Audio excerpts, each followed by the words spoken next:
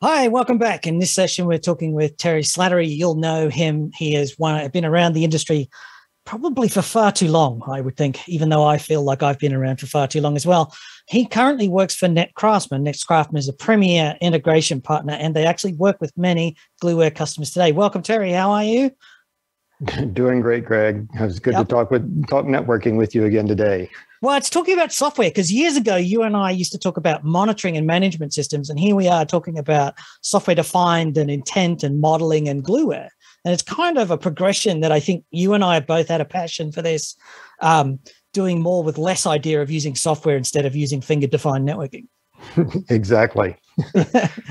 Now, the topic that we want to cover today is that you personally and Netcraftsmen more generally are moving beyond the legacy to modernize customers' infrastructure. And let's talk about that. What is it that appeals to you about Gluware, and where's the engagement point that you're finding Gluware works? Well, it's interesting. In the last couple of segments has been this discussion of technical debt. Yeah. And if you're using scripts and things like that, so you started with managing the configuration of the boxes and the devices, and now you're transitioning to managing yet another thing, which is the software that manages the configurations. So did you make it simpler? Well, sometimes you do, and sometimes you don't. I think if you go down the handcrafted artisanal Python Ansible path, I don't think you do. You do at first, like you start, you automate small tasks and you get some very quick wins. But over time, you start to, that artisanal approach doesn't scale. Does that make sense? Exactly. And I agree wholeheartedly. So we had an engagement with a customer that's a large utility. And Mike can throw up the slide here that gives some stats on it. The stats aren't particularly relevant to the story here. What they needed to do was to move from a former network configuration audit tool. Now they're in utility industry, so they have to do regular audits of their infrastructure and make sure that it's secure. We've seen the stories about why that's important. So they had to make this transition. And so there were several key steps here. So one was to have an accurate device inventory. They needed to know what was on their network and where it was. They needed to get the configs from all of these devices and begin tracking the changes to those configs. And then they needed to be able to audit those configs, and then finally being able to do OS upgrades. So that was kind of the starting point here for their operation. And it was pretty interesting. So we started off with the installation. Installation went for our team, working with them and working with Gluware. In a course of a couple of days, we had it, actually it was within a few hours from the time we started the installation to the time we were done was less than a day. So it was up and running at that point. And we started doing device inventory work. So the first step we did in that was import the devices they knew about. I mean, they already had an existing system. So what do you know about? Import that via CSV. It's a standard import mechanism. And then we used Gluware's internal tool for doing network discovery.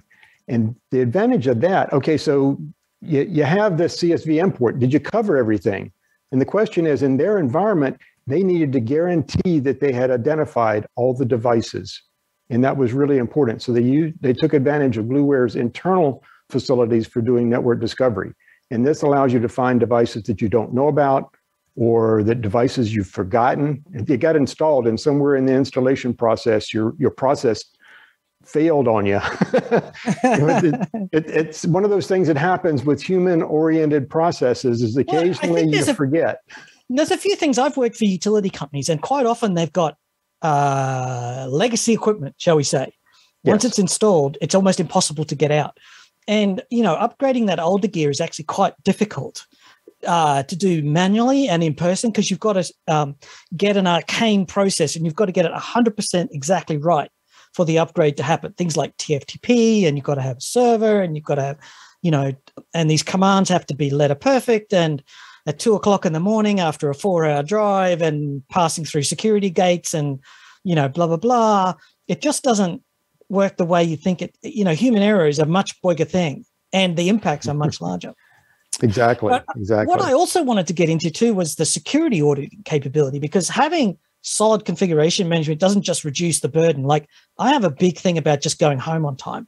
Like, I love my job, but being at work isn't the reason to be at work, if you know what I mean. The reason to be at work is you're not married to your job anymore, Greg? Not anymore. There was a time, but I think the cynicism got a hold of me at some point. Exactly. But I think the other side of this is the security angle, and there's lots of like just having good configuration management is security in its own right, but it's also about having a network that's just stable is security in its own right. But there's also this auditing component, which you found was important.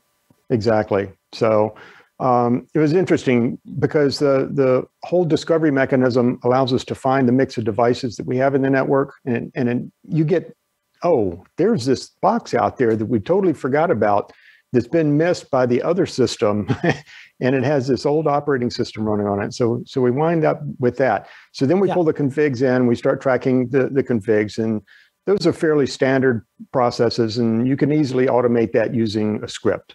Yeah. Okay, so no big magic there. The real benefit starts to come in, as you said, in the auditing mechanisms and being able to say, this config does match what we need it to do on the network, or this config has these exceptions that we need to go address. And there was an example back in August, for example, that a big company lost tens of millions of customer data records because, according to one of the interviews, the attacker got in through an open router. And then pivoted through the firewall. And then was able to do lateral movement throughout the network. It's kind of like, okay, so this is the first concrete example where they broke in through the network, because networking people are like, oh, they're not interested in the routers. Well, I'm sorry, they are. Well, the interesting part there is it's not only just the router that's at fault here. The fact that they were able to pivot through the internal infrastructure suggests that the fault was systemic. The firewall configurations mustn't have been able to be, at the right level. Various devices hadn't been secured. There's a whole bunch of stuff, but you're right. The opening or the entry point was the router. The article suggested that as such. I think the other part about audit is also tracking back where it happened. Was there something was it fixed and it was and later was broken? And if so, who and why? And so then you can start to get into root cause. We don't often in networking get to root causes because a lot of the time it's DNS, right. I'm joking, right? Whatever. It's cosmic rays or, mystic packets or, whatever you want to call them. But sometimes you can if you can roll back the audit and say, so-and-so did this at this time, but it was an approved change. It was fair. We made a mistake. We know we need to do something to fix it. Right. That's the sort of stuff we're fixing here. Yeah. Yeah. So in terms of the implementation with this particular customer, we started with NTP. It's a very simple example. It's static. Then we moved on to more complex things like the AAA services. So the authentication, the logins, making sure that only authorized people had access to the devices, and then eventually moved into monitoring and tracking ACLs and making sure that they were compliant. And that's a tough one to tackle, because sometimes you have to be really careful in changing those ACLs, or you're going to wind up opening a big hole. So that's one of the critical things. And you used to give that to the junior. Oh, yeah. Because 1,000 routers is not fun to, No. So one of the big messages here was that over the course of like 2 weeks, we couldn't get a continuous block of time, but we were able to go into the network, and in less than a week's total work time, we had Gluware installed. It was running, doing configuration auditing, and doing what the customer needed. That was an incredible, just being able to get the system up and running in a very short period of time. It was a great success story. So this sort of loops back around where we started with today's videos with the event, was that this time to value for the simplest stuff, this sort of democratization of automation. It doesn't require you to master Python and Ansible and then be able to master another framework and a database and a web front end and Python and Ginger and all the stuff.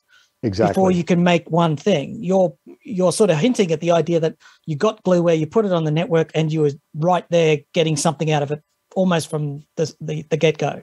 Exactly. You don't need rock stars in order to make this work. hang on, that's not so great. No, you don't need me. That's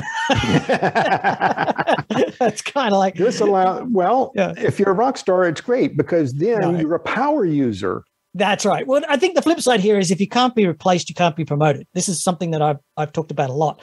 I don't want to be doing finger-defined networking anymore. I want to be sitting down with the CEO talking about digital transformation and how to double my budget.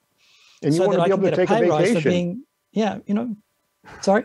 So you want to be able to take a vacation. I mean, that's right. I want to be able to take a vacation. I want to be able to take the company in a new direction to do something with networking. And if some of this stuff is taken care of and it's being done by a software that's being maintained by somebody else, and sure, it's going to cost some money, but that's a feature. That's not a bug. Exactly. I don't get paid more if, I don't get paid by the CLI command.